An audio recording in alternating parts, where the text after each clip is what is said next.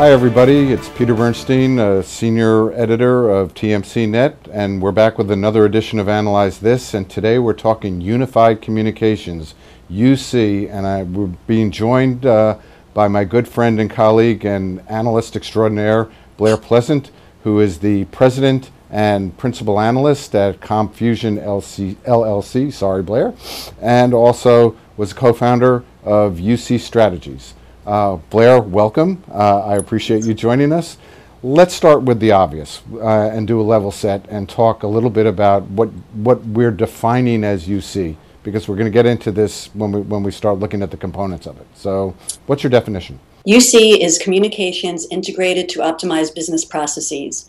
And what's important to understand is that UC isn't a single product. It's not one thing. It's a solution made up of lots of different components. So there are things like mobility, collaboration, conferencing, call control. You know, some people call it the IPPBX. We've been calling it unified messaging. Even lately, we've been adding things like social media. So it's not a static thing. It's continually growing.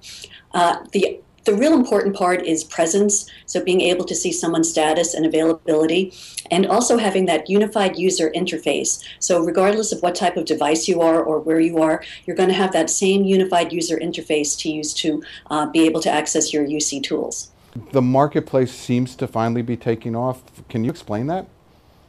I wish I could. I think part of it is people have gotten used to some of the things that we've been talking about for a long time. You know, the whole idea of consumerization of IT. A lot of these things that we're using now in the business actually started in the consumer world. So we got used to things like unified messaging and instant messaging. So things that we used in our personal lives have come into the office, and we're more used to it now, and we're more comfortable with it. Things like mobility. You know, we're all mobile now. We're all out of the office, traveling all the time.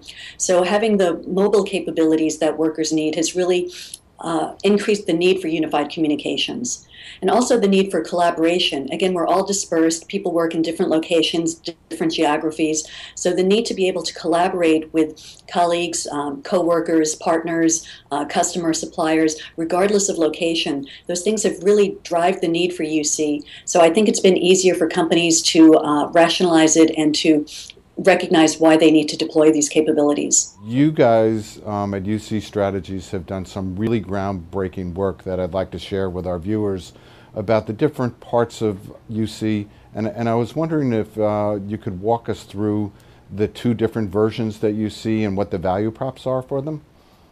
Sure. So we came up with two different types of unified communications. So the first is UCU, or UC user, and that focuses on the individual user, the individual worker. So that looks at things like presence, IM, unified messaging, some basic mobility capabilities, things to help the worker be more productive and efficient at doing their job. So things like click to call, being able to look at your buddy list and see who's available and simply just click on them, on their name, and be able to initiate a phone call or even a conference call or a video call or a collaboration session. So those are great for helping the individual worker be more productive. The other type of UC is UCB, or UC business process.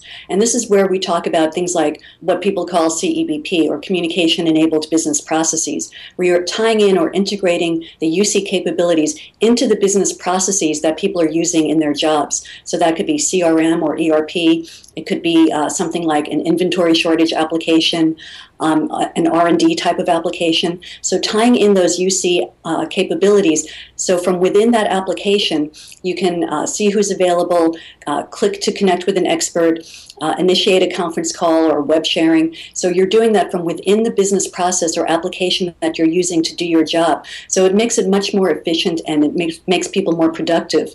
And we also found that the ROI that comes from these two different types is vastly different. So it's really hard to justify unified communications based on UCU. You know, people talk about, you know, being able to save 20 minutes or an hour. You know, that's fine, but that's not really where the value comes from. The real ROI comes from integrating in with the business processes. And my colleague Marty Parker and Don Van Doren, they actually analyzed a lot of customers and case studies that they were working with, and they found that the difference between UCU and UCB is tremendous. So you can save a few $1,000s a year or a month by using UCU, but when you're using UCB and integrating it in business processes, you can save hundreds of thousands of dollars and also make a lot more money. You can get products out to market faster. You can reduce the sales cycle a lot faster. You can cut down on quality defects. If you have Unified Communications tied into a quality assurance type of application, you can cut down on the defects and fix things a lot faster. So the ROI is much more definitive when we talk about UCB. There's this big bang for the buck for going to UCB. What would you recommend to them as they go to sell their management on why this is a great idea?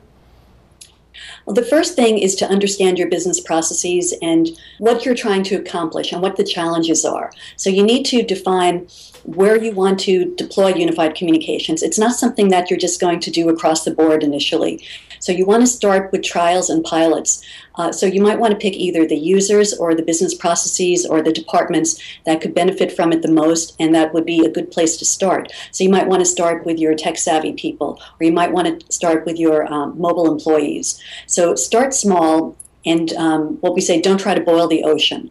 So think about the use cases that can most benefit from unified communications. Then it's also really important to get the evangelist, to get that cheerleader on board, someone who's really going to understand what unified communications can do and try to help them work with the end users and also the CFOs and the CIOs and the people who they have to work with. But really understanding the end user needs and getting the end users involved early on, because if they're not engaged and if they don't understand the value of it, they're not going to be using it internally. And even though I talked about the ROI of UCB being a lot more easy to define, for some companies, I recommend starting with UCU, starting with some of the basic capabilities like presence, click to connect, and IM. Let people get used to unified communications. Let them feel comfortable with it, start seeing how they can use it, what benefits they're getting from it.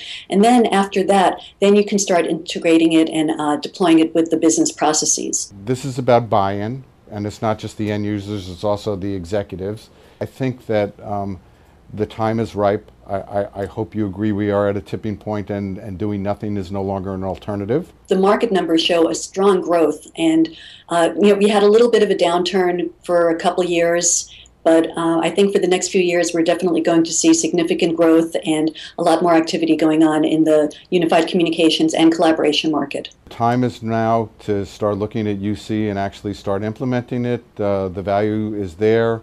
And for Blair Pleasance, my guest, I want to thank her once again, and we will see you on the internet the next time we do Analyze This.